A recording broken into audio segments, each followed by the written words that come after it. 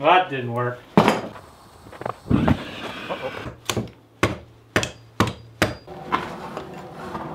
Well, good morning, guys. Another fine day at the workshop in the bush. And today we got a special project. It's been on my bucket list for a little while, and it's an outdoor propane fire pit.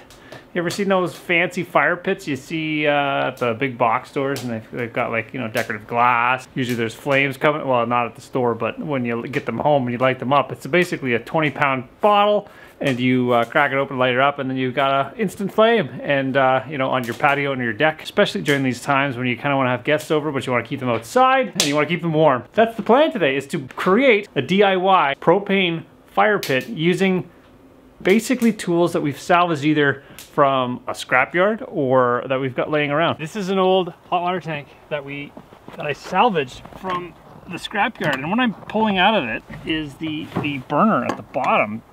Hopefully it still works, but this is what heats the hot water in your hot water tank, and it looks like it's the part that'll work for my flame coming out of my fire pit. So let's get this thing inside, and I'll show you the other part.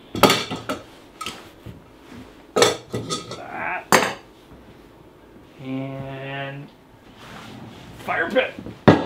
So what we're going to try to do is marry that guy into there somehow and make it not look like a tire rim and a burner.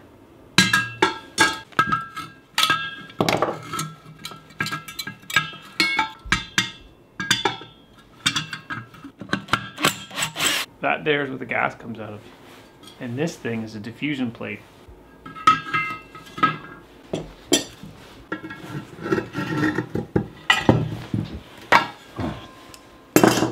This guy fits pretty good in here, but there's a bunch of other problems that we're going to run into. Basically trying to get this guy to marry up to a gas regulator in order to get our gas to flow inside here. And then we got to make it pretty. Like, this thing's just, it looks like a dog's breakfast. So we want to make it pretty afterwards, but let's make it work first, and then let's make it pretty.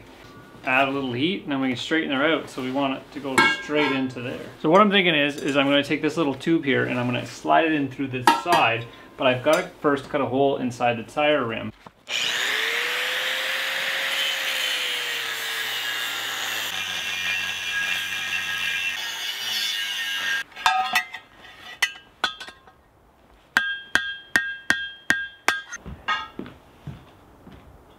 When I did the cut, I was thinking maybe I should use a drill bit to make that hole, but actually by cutting it kind of diagonal like this and then splaying it out, I can always pinch it back in and hold this guy in place once I've got my final position. So even though you probably could have drilled a perfect hole, making the bracket, actually you get it further ahead.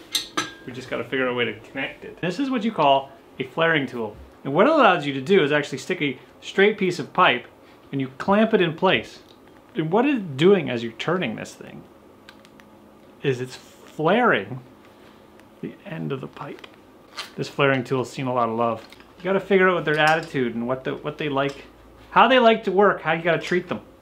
They don't work in the work, or you just throw them out and get that one. So that guy, can you see that? So that end of the thing is flared, and then when we marry it up with our valve, it gives you an airtight seal because you don't want gases coming out of there. Now I've got the end of my pipe all flared, I got my nut on, and remember those chunks of steel that I left on the back of this? I'm just going to bend them over in order to make this thing stay put. Ow, what's in my glove? There's a shard of metal in my glove.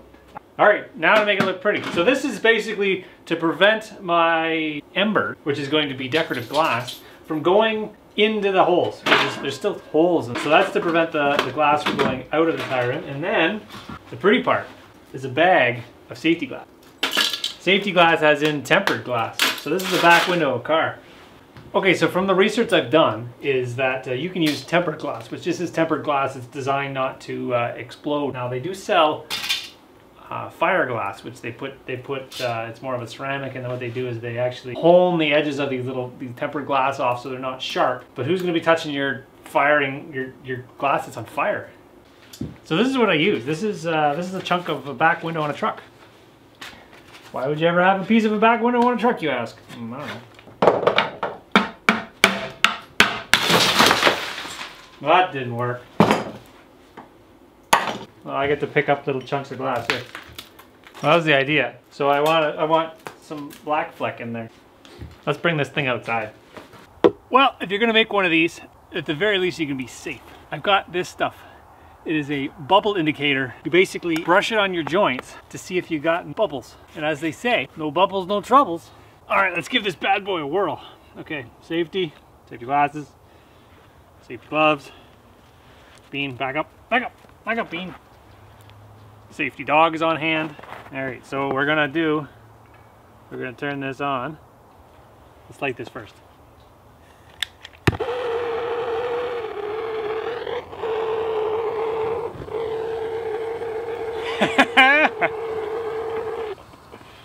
Look at that. I don't know how safe I'm gonna be.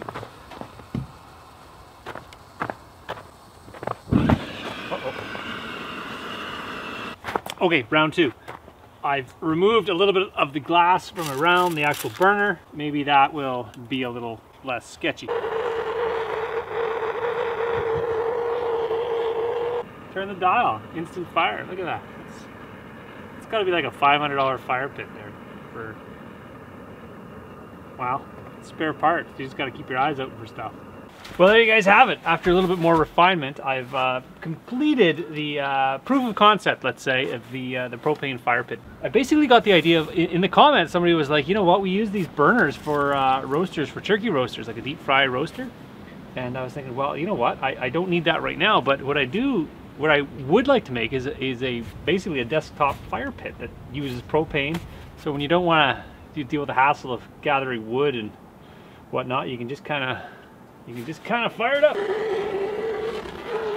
Instant flame. You would not believe the amount of heat that thing throws off. Got my whittling knife, my Olfa whittling knife. Everybody got pocket marshmallows, right? What's convenient about this fire pit is there's no smoke. It's like, oh, that was close.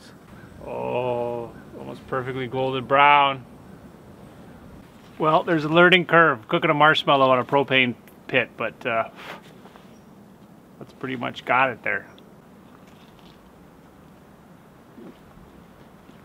Oh, that's good.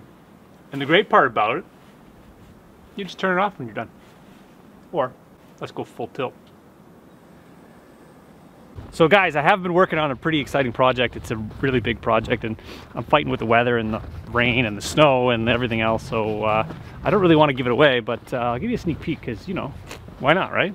So let me get really close. Let me get really close to it and then go like that.